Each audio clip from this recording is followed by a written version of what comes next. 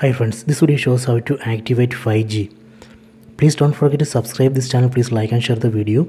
Go to settings, tap on the settings app icon, select connections, select mobile networks, select network mode. Here we have to select first option 5G auto connect. Select it. Done. Now I have enabled 5G. Next I am going to enable voice over 5G. Tap here, enable voice over 5G. Enable data roaming. Tap here. Go to network operators.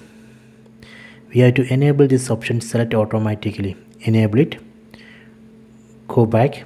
Go to data usage. Tap here. So here we can see mobile data. We have to enable this option, mobile data.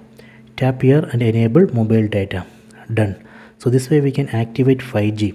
I hope you have enjoyed this video. Please check it.